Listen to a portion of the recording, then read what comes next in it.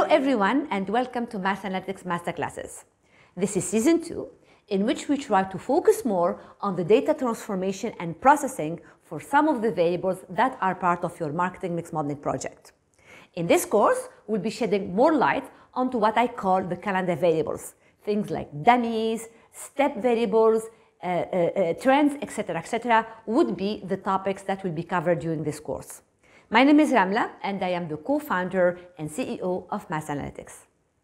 Calendar variables are variables that are created from scratch in the sense that they are not created out of other variables.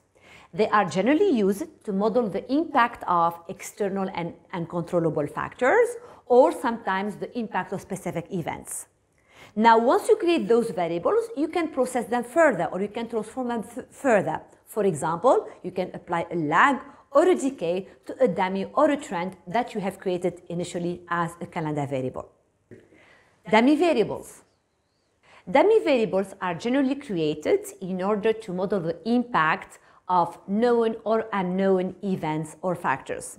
However, you have to be very careful when you create your dummy variables because you do not want to create an excessive amount of dummy variables when you don't know the significance of. So please make sure that anytime you create a dummy variable that you have an explanation behind the creation of this dummy. What happens when you create many dummies that you don't know the explanation of, you can run into the risk of overfitting the model, which is again very dangerous. For example, the product went out of stock for 4 periods, and we know exactly when this happened. So what we ended up doing is we have created a series of 4 dummies in order to model the impact of being out of stock during these 4 periods.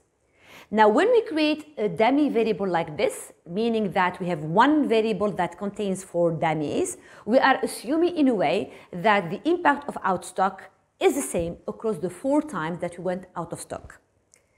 If we want to model the fact that for certain periods the out of stock could have had a bigger or a smaller effect than the rest, what we need to do is to probably apply different weights to those dummies or split the dummies.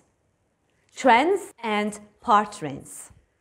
Trend variables are generally created in order to model the gradual increase or the gradual decrease of a specific modeled KPI. Now, you have to be very careful when you create your trends because, like the dummies, you don't want to create trends that you don't know the explanation of, and you can run into the problem of overfitting your data.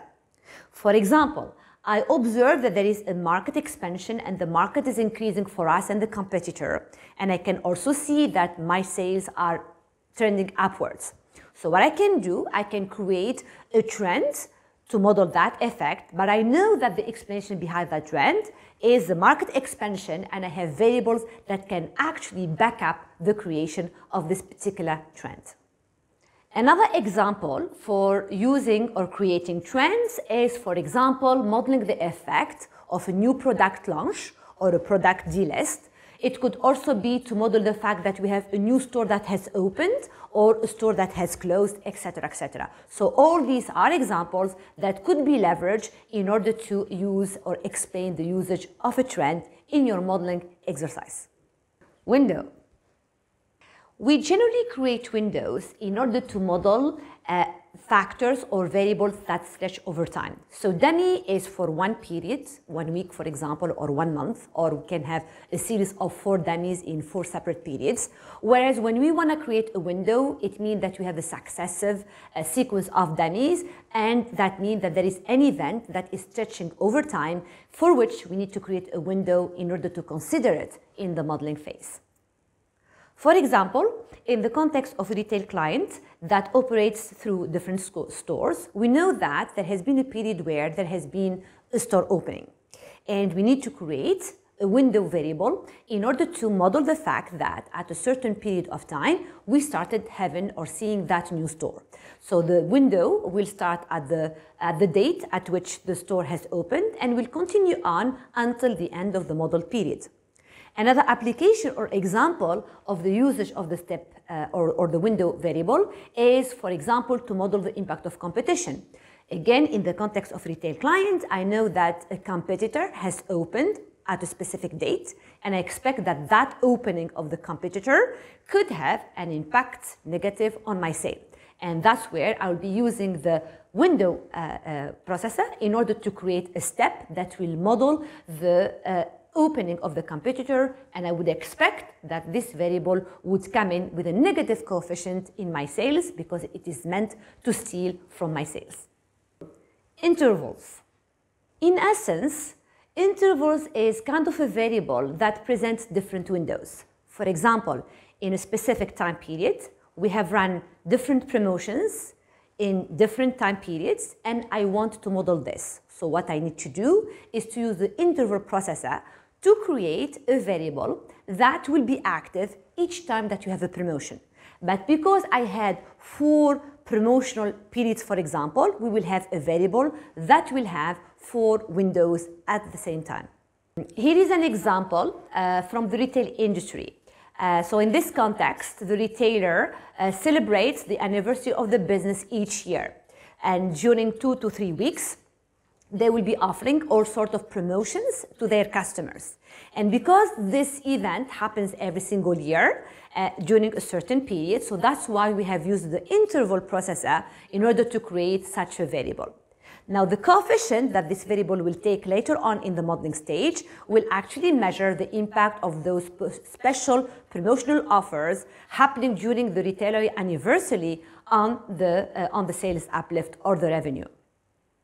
Periodic processors. Periodic processors are generally used in order to model repetitive phenomena. For example, payday. Payday generally happens on the 25th of each month. Using the periodic processor, we have created the variable that you can see on the screen, and that will take 1 each time that the 25th of the month happens on that week. Now, later on, using this variable in the model will tell us what is the impact of the payday on your sales. Here, the assumption is that when people get paid, they have the impression that they are richer than the rest of the month, and that's where they start consuming more from the brands that they prefer. And that's where we would expect that this variable could potentially have a slight positive impact on the sales. Thank you very much for watching. I hope these videos added some increments to your marketing mix modeling knowledge. Please subscribe to our YouTube channel to see more videos like this.